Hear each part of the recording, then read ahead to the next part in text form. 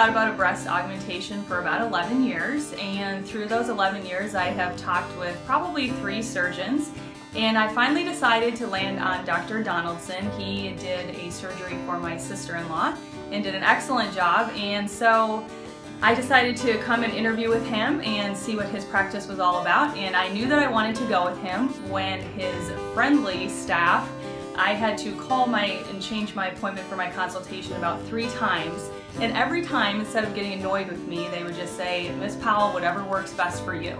So I knew if they were concerned with customer service on that level that they were going to do a great job from start to finish with my breast augmentation. I could not be happier, and it's going to be a really fun summer wearing those swimming suits.